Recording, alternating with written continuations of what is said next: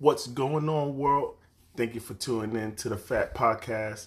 Fellas at the table, I'm your host, Lemar Wilson.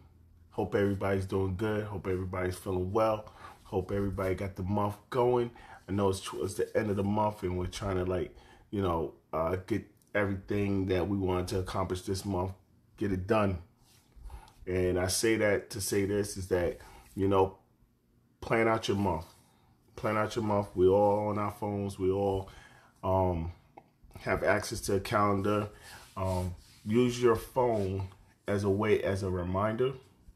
Because I know when I wanted to just write it on the calendar and, with life and kids, I may pass it. I may pass it by. So I find it a lot easier for me to have it on my phone, and then I set reminders for everything. So it just keeps me up to date. And, it's like my personal assistant of having my agenda for the day, for the week, throughout the month, and my goals. What do I want to accomplish? I always ask myself, like, the last couple of days of the month, what do I want to accomplish next month? What I didn't accomplish this month that needs to be carried over. And I tend to try to finish that up in the beginning of the month so I can start the new stuff. So just like this month, I wanted to launch the podcast, and then I wanted to get the t-shirts going.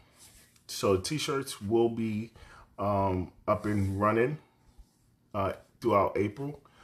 So look out for that. And then and it's just really like staying on top of your vision board. What do you want done this year? And what are you working towards to get it done? So, if you haven't got your vision board, it's not too late. Just go get however you want to do your vision board. If you want to do it paper, phone, whatever it is, like, just get it done. Don't go this year doing the same thing you did last year, the year before. It's not benefiting you. Like, you should always want to grow. You should always want to learn. You should always find new things, meet new people. Like, just be open to it. Like, this is only one life. Like, literally, I said it, I tweeted it out a couple weeks ago that I refuse to go up to heaven without stories to tell. And I truly believe that. I truly believe that even though they could look down and see what we're doing, and I wholeheartedly believe it, I still want to leave this earth knowing that I've did everything possible that I can think of or that was in front of me or came across my path to keep a smile on my face. And that's what it is, because my mom gave me a beautiful smile. Shout out to my mom. But really, don't think because we're in the third month going into the fourth month, like, all right, let me just go back to my bad habits. Let me go back to my habits that I was comfortable. If you know that same energy you had in December 31st of last year, keep that same energy on what you want to do in your life and where you want to be in your life and what finance you want, your relationship, your kids, whatever it is. Like, don't lose track of it. Don't think because things not going the way you want it, what you had planned, it didn't work out. Like, it's adjustments. Learn to adjust. That's what life is about. Adjusting and adjusting and adjusting and keep adjusting. And you're not doing yourself any good if you just think, oh, well, it's not going, I'm going to just stay here and I'm going to just sit on it, or I'm going to just, push it to the side and I'm going to just go back to where I was comfortable. No, life will hit you. It's been said plenty of times. But life, when it hits you, you got to literally just look and like, you hit like a little pump, and you got to take those hits. You got to take those punches. You have to do that. Like, it's not going to be easy. It's not going to be something that's, given to you. Like, life will knock you on your butt. And it's up to you if you get up or you ask for someone to help you get up. And I think at this point, after this whole pandemic, it's okay to ask for help. But it's even better when you can get up on your own and you do what you're supposed to do. You do what you need to do. You have a why behind what you do. I'm going to say it again. You have to have a reason why you do what you do. And that's your why. That's not your mom's why. That's not your dad's why. That's not your family why. That's not the history in your family's why. That's not what you were taught why. That's not what you were shown why. Your why is your why. And if you live for someone else's why, if you default to someone else's why, you are just messing up your own why. And this is why you keep getting those same results. This is why you can't grow. This is why you can't learn. This is why doors are not opening. Because you're defaulting your own self. It's cool to mimic and kind of, I always feel like you need to find something that you like, find a person that you like, that you follow, that you really like the examples they put out. Take pieces from it, but you can't take everything from it. Take pieces. Like they say, oh, Kobe played just like Jordan. No, I believe that he took pieces from Jordan because he can't play like Jordan, but he could take pieces from Jordan and then create his own and put it all together. It's just like gumbo. Like, there's so many different ways you can make gumbo. They take pieces from what they like and then put it together and say that's gumbo. Just like eggs. Some people like it with cheese. Some people with shredded cheese. Some people don't like it with, it's different ways, but it's what you like, what you want. And when you find that niche, I promise you, you are living in your own process, your own faith, not someone else's, not your family or your friends or your coworkers or society or social media. You're living in what you want for you. And it's a hard battle. It's that little person in you that's telling you shouldn't do it. It's that little person in you that's saying you can't do this. It's that little person in you saying that stop wasting your time. It's the little person in you that's saying that this is not going to happen. It's the little person in you that's saying you're going to waste your time and everybody else's time. Stop. And when you can tell that little person in you to mind your business, when you can tell that little person that I'm going to do it just because you said I can't do it, that's life trying to convince you not to do it. I'm sorry, let me stay there. That's the devil telling you that you should not do this, because the devil doesn't want to work harder than he has to now. So if he can distract you and convince you not to do something that that could benefit you, that means he has to put in more work than he wants to. So make the devil work 10 gazillion times more than what he had planned. Like this podcast, this podcast, I'm doing it weekly, and starting next week, I'm going to start having guests on and having, people, not people, but men, open up the dialogue for men. I think this is the time. And I think that right now, a lot of men are fighting the devil and the enemy more than ever, even myself. So I'm telling you today, don't let the enemy win. Make him work. If he gonna get your attention, he gotta work so hard to get it that by the time you ready to give in, he already gave up a long time ago. And so what I wanted to jump on this week's episode, I wanted to talk about compromise. Yeah, compromise. Like the meaning of compromise is an agreement or a settlement of a dispute that is reached by each side making concessions. I'm going to say that again.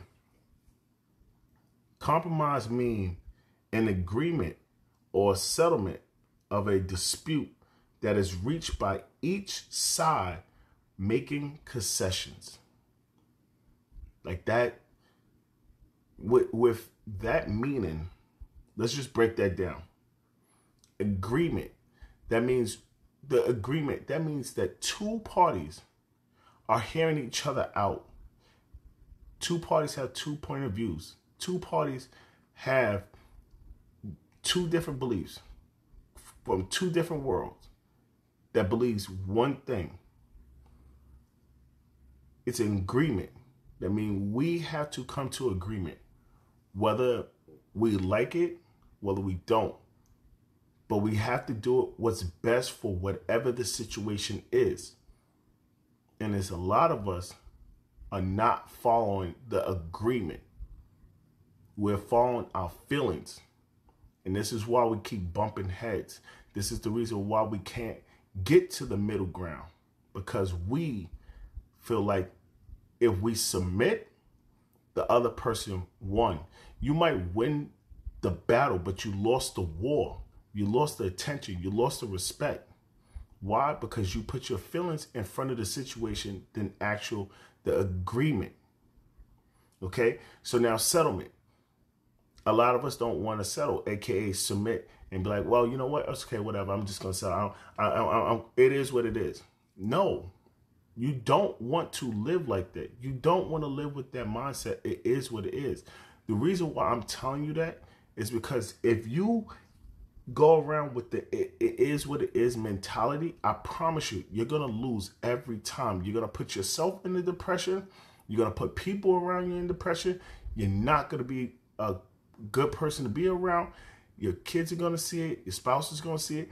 Like when you have that mentality, it is what it is. I promise you 1,000%, you are killing the present to meet the future. And say that you are killing your present to meet your future when you compromise. And I want to write that. I want to write that down. So give me a moment. Look, and if you're writing this down, listen to what I just said. You are killing your present to meet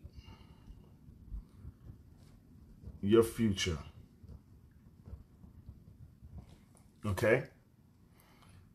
And this is why I'm saying you can't settle. You have to come to agreement. You have to come to agreement. You cannot settle. Now you can have a settlement, but those settlement has to be mutual. You cannot just settle because it feels one-sided and you're not getting nowhere. No. It don't work that way. It's not. Now you're not compromising. You are being told this is what it is. Okay? Now, dispute. I want to help you out. A dispute is an open opinion. We could agree to disagree, right? That's one side. Or we can both disagree, but we don't have to be disagreeable. We don't have to be rude. We don't have to talk with a loud tone. We don't have to have, those are choices. Those are not something that really needs to be done to be heard. And if you resort to that, and this is why you have the issues you got. And we all go through it. We all go through it. I'm not perfect. I'm not saying I'm perfect. I'm not saying I don't go through it. I go through it. I go through it more than I should, but I go through it.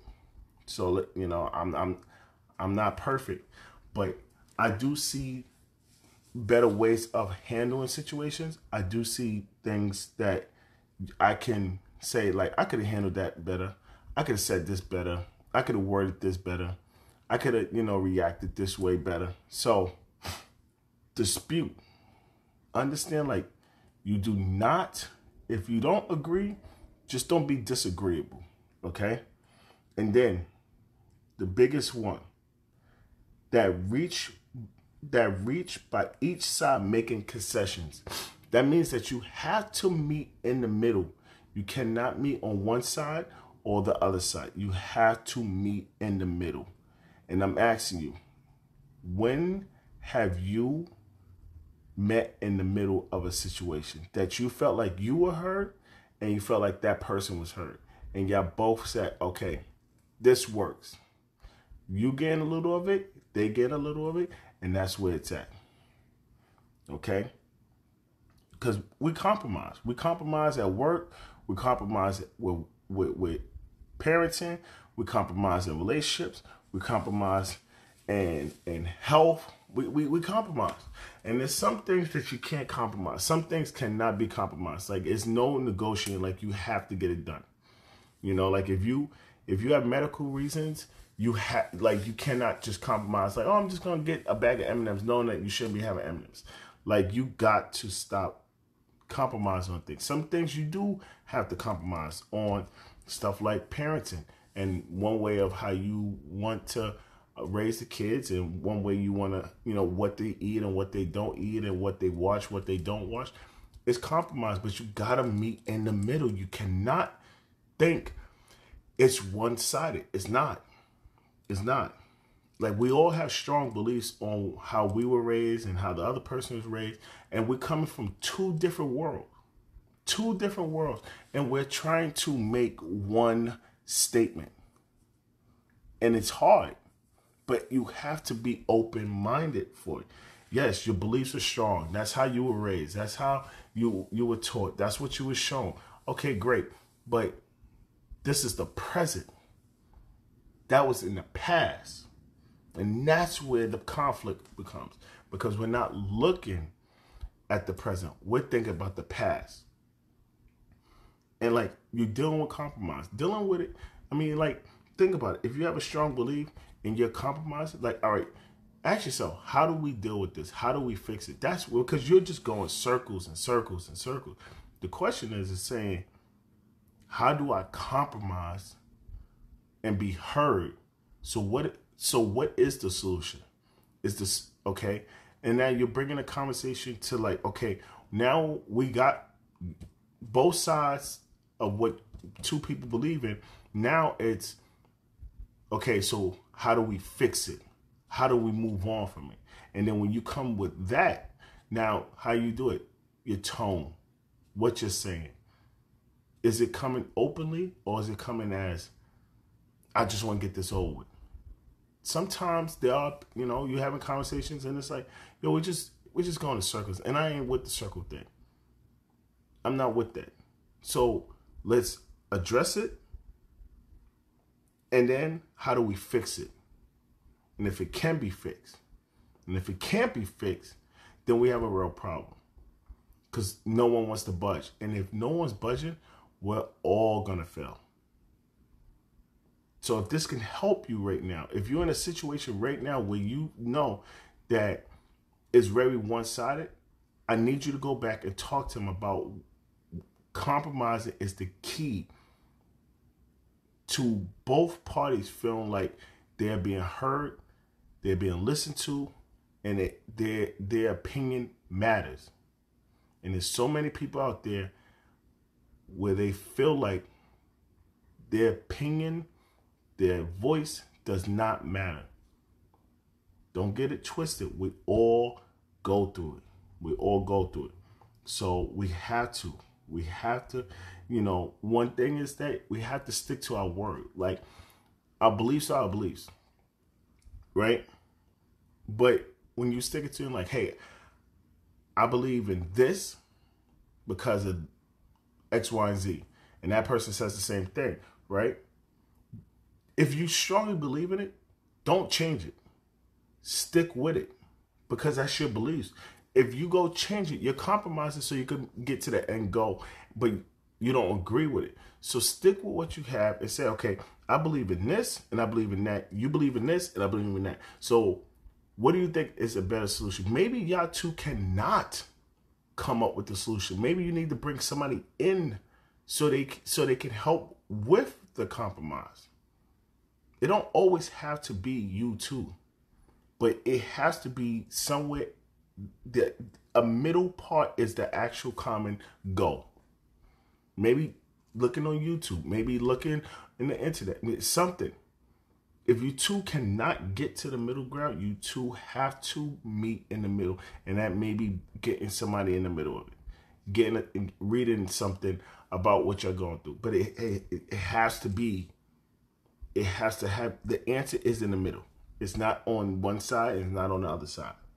Because if you leave the situation and you're not hurt, you're not gonna. That was just a waste of time. Like, you're literally gonna just continue to do what you do, and that's where it's gonna hurt the most. So I'm telling you, if you are planning to make a better relationship with yourself, with your kids, with your spouse, with your family, with your friends, with your coworkers, and so on and on, I promise you, if you find that you two cannot compromise, get someone involved, no matter what it is. Don't leave the situation unheard. It's not healthy mentally. Okay? It's not healthy mentally for you to do that. Don't believe that it has to always be one-sided. Like, you have to be open to it. You have to be able to say, like, I feel like this, and so on, and vice versa. Okay? And then sometimes, if you already know you at a 10, all right, I'm not ready to talk about it. Let me calm down. Let me bring myself to a 2, and then we could talk about it. But right now, I'm just not there. Okay, cool. No problem. So that's what I really wanted to just jump into, is just compromising and just really helping you get through these situations that we come across our table at times. Is just compromising and making sure that you're being heard. And that sometimes that could be the reason why communication is the way it is, because we don't know how to compromise, and people believe that compromise means that you're settling, or that, it's one-sided, when it's not. Okay? Like I said, the meaning of compromise: an agreement or a settlement of a dispute that is reached by each side making concessions. Okay? So, guys, really take this in consideration. Pass this along to someone that that can use this information. And the most important thing is apply it. I appreciate you for listening and giving me your time, but apply it. Apply it to everything you do, whether that's in the house, outside the house, in the store, at work, at school, whatever it is. Just apply it. All right? And please, before I sign off, go to my website, IamLamarWilson.com. Subscribe, sign up for my mailing list. So anytime I got updates, it's going on there. Other than that, I'm on social media. If you haven't found me yet, which is very hard to believe that you have not found the kid, I am Lemar Wilson. All right, at I am Lemar Wilson on Facebook, TikTok, Instagram, Twitter, Tumblr. I'm on everything. If you have a social media, just type in I am Lemar Wilson. I'm pretty sure you'll find me. Other than that, April 2nd, I will be on a panel of DBDS. That's David, Brian, David, Sam. Okay? Live. This will be an event for the men. And this is the Fat Podcast, Fellas at the Table. So this is perfect. I will be at the event. I will be speaking. Not sure as of yet what's the topic, but I will be there, and I will be making sure that I bring that fire like I always do. So if you are free next Sunday, please tap in, find me on Facebook so I can send you the link. Again, I am Lemar Wilson. Find me on Instagram. I'm gonna put the link out. Anywhere on social media, I'm gonna have that information. I will, and I got good news. If you liked Life Does Not Get Easier, You Get Stronger, Part 1, guess what, guys? Part 2 is coming in April. Yeah, we were able to lock in. I can't disclose the date yet, but we were able to lock in a date in April for Part 2. Yes, Part 2 of Life Does Not Get Easier, You Get Stronger. Shout out to my man, Dominic, and everything that he's doing. Big things, D. And I applaud you. I love you, man. Thank you for the opportunity, for the platform. And I'm looking forward to Part 2. I know everybody else been waiting for Part 2, so we definitely gonna give the people what they want.